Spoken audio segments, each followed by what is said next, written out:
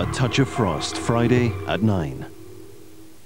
Now tell the truth, have you ever pretended to be your favourite star? Well, if you have, this is the show for you. 5-star guests have swapped their hairbrushes for microphones and their mirrors for cameras. In order to say the immortal words... Tonight, Matthew, I'm going to be... So who would you be? Stars in Their Eyes, Saturday, 6:45.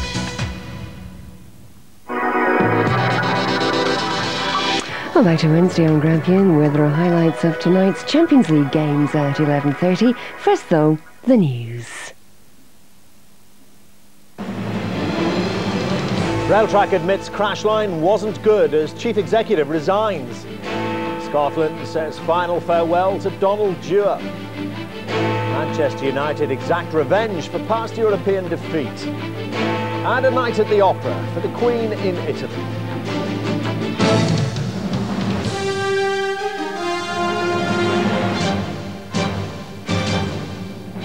From ITN, the ITV Nightly News with Dermot Murnaghan. Good evening. The board of Railtrack have been debating tonight whether to accept the resignation of their chief executive, Gerald Corbett, over the Hatfield rail crash. He said he was distraught about the tragedy. And it now looks very much as if a broken rail was to blame. That section of track was to have been replaced next month. Speed restrictions were today imposed on 100 other similar bends right across the rail network. Here's Caroline Kerr. Tonight, as crash investigators completed a second day's work at the site of yesterday's accident, Railtrack admitted that the condition of the track on that part of the line was not good.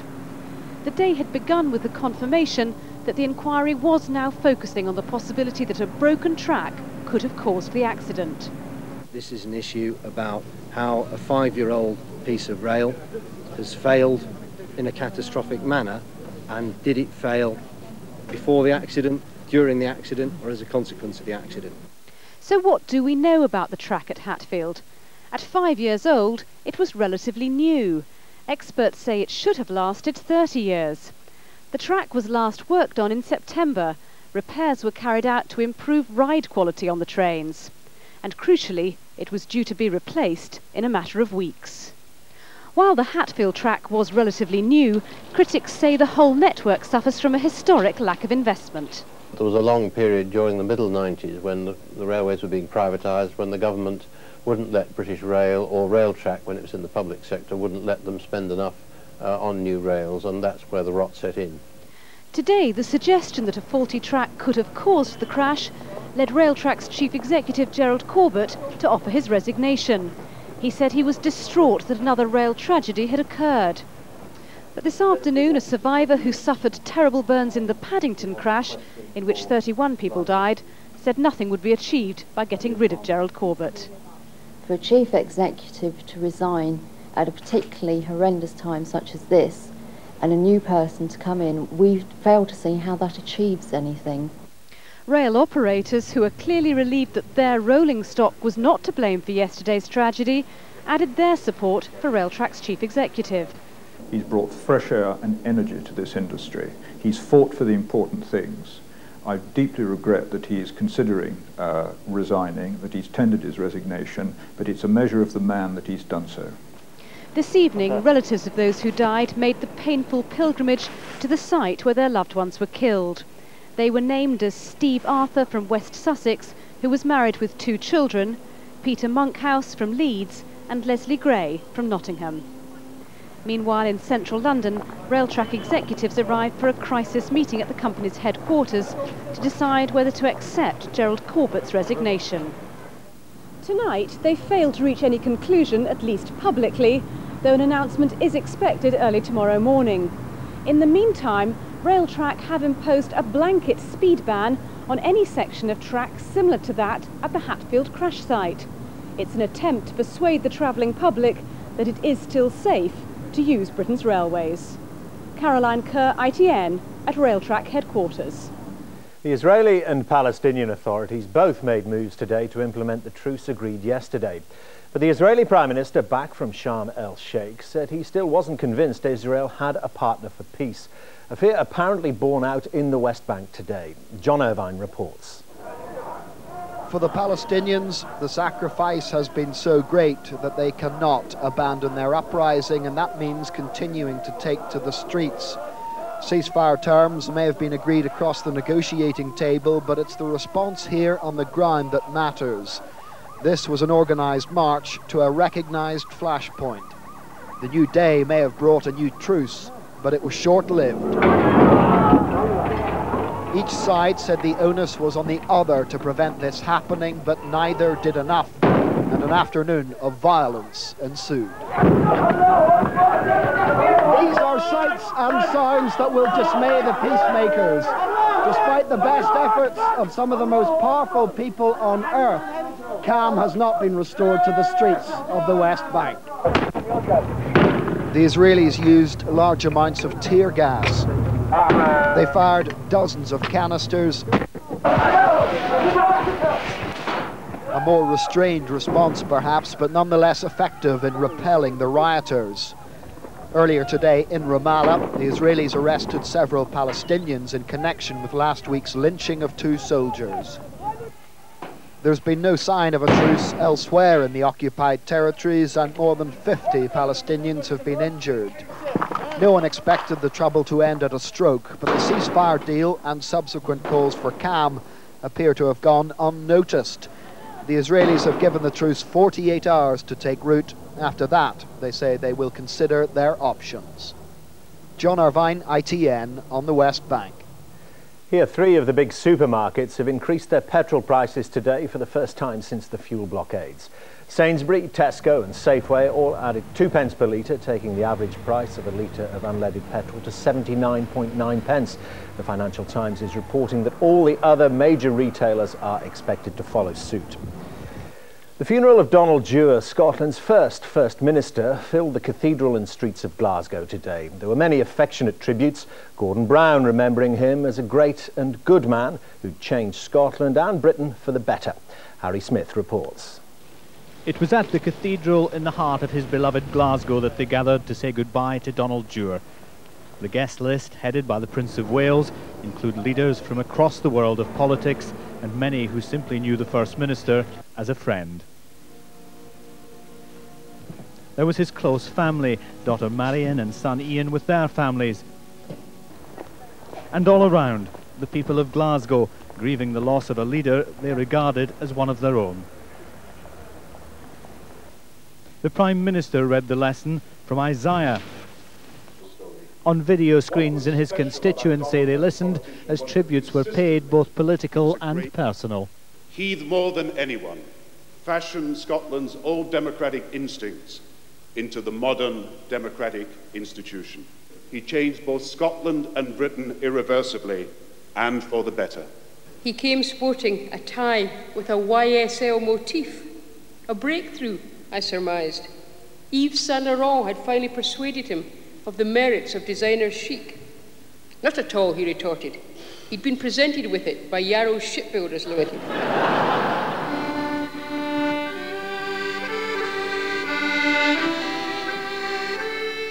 To the strains of an old Scots ballad, the coffin was carried from the church. As it made its way to a private cremation, hundreds lined the streets to pay their last respects. Along the route, the university where Mr. Dewar began his political career.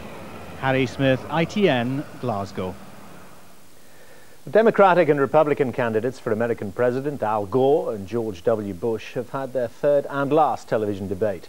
Straw polls suggested that this time Vice President Gore just edged it. Our Washington correspondent James Mates reports. There are less than 3 weeks to go now. This is the beginning of the end of this campaign, their last opportunity before a nationwide audience. All right, here we go again. Now look. It is Gore who's coming from behind, Gore who must change the dynamics of this race, Gore who was both aggressive and passionate. I think we should make it the #1 priority to make our schools the best in the world, all of them. At one point, as George Bush spoke, Gore approached him almost menacingly. But can you get things done? And I believe I can. All right. Bush is considered to have won the first 2 debates by coming over as the more reasonable, more likable candidate. He tried the same again. When you total up all the federal spending he wants to do, It's the largest increase in federal spending in years. And there's just not going to be enough money. Absolutely not. Absolutely not. I'm so glad that I have a chance to knock that down. The Gorkamp said their man was not looking for a knockout blow tonight, but he's aware he came off worst in both the first two debates and has certainly been a lot more assertive this evening. But it's a risky strategy as to whether it makes him look more like a president or like a bully. The contrast in styles was summed up in their final remarks. Gore reworking a Reagan battle cry. You ain't seen nothing yet. Bush ending with a self-deprecating joke. For those of you for me, thanks for your help. For those of you for my opponent, please only vote once. But maybe nothing here to break the deadlock in the polls. James Mates, ITN, St. Louis, Missouri. The cable television company NTL has pulled out of a multi-million-pound pay-per-view deal with the Premier League. The American company was to have paid £328 million to screen 40 matches a year for 3 years starting next season. It said it was very disappointed it hadn't been able to complete the deal on satisfactory terms. In the European Champions League tonight, a full-strength Manchester United got their revenge on PSV Eindhoven, beating them 3-1 at Old Trafford. Leeds United drew 0-0 with Besiktas in a mercifully trouble-free match in Turkey. Graham Miller reports. Manchester United needed a win at Old Trafford to keep their European Cup hopes alive, so Sir Alex Ferguson picked his strongest available 11 and it paid off within 9 minutes. Watch Teddy Sheringham, a gift for him on current form, a great header for his 8th goal of the season. With United looking in charge, a second goal seemed inevitable. Ryan Giggs did the hard part, but Sheringham somehow missed out this time. Same story in the second half, but this time the crossbar kept out Ronnie Jansson's header. Then United seemed to relax and they paid the price. Sylvester's header fell to Mark van Bommel and suddenly PSV were level. But United are nothing if not experienced at this level. Sylvester made amends with the cross as they stepped up the pace, and Paul Scholes was on hand to put United back in front. And they finished things off with the third in the closing minutes. Dwight York ran in his first goal of the season to put United top of Group G. In Istanbul, meantime, there was an undercurrent of intimidation for Leeds as they faced Besiktas just 6 months after 2 of their fans were murdered in the city. Ian Hart's free kick almost led to a Leeds winner. Viduka flicked it on for Eric Bakker, but the Norwegian shot straight at the keeper. A goal then after 5 minutes would have silenced the home crowd. But Leeds held on for a point, which means a win against Barcelona next week would put them through to the next phase. Graham Miller, ITN Sport. And highlights of all tonight's Champions League games will be on ITV after this news. On her Italian tour, the Queen left Rome today after a walkabout and flew north to Milan. She's had a night at its opera house, which staged a special concert in her honour. Our royal correspondent Libby Vino reports. The famous La Scala Opera House was sold out in anticipation of the Queen's arrival in Milan. And there was loud applause as she entered the royal box for a gala concert. 2 short pieces of music had been chosen, one by Sir Edward Elgar.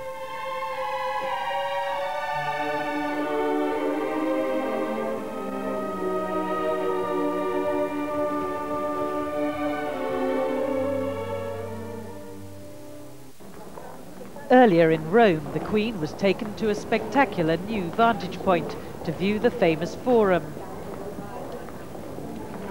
Even someone for whom home is a palace couldn't fail to be impressed.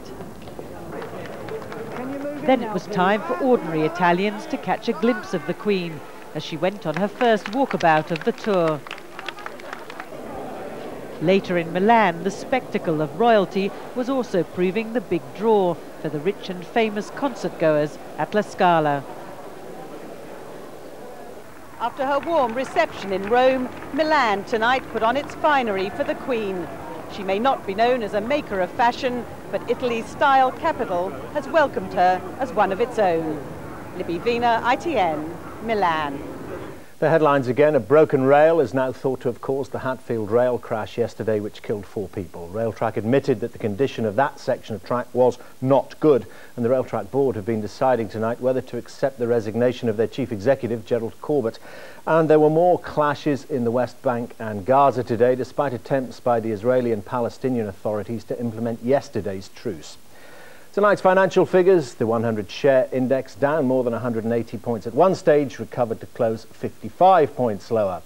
On Wall Street, the Dow finished nearly 115 points down, and the pound is trading just over 1/4 cent lower against the dollar.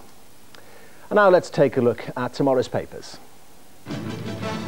And once again, most are dominated by the Hatfield rail crash. The Times claims Railtrack knew the line was in poor condition 10 months ago.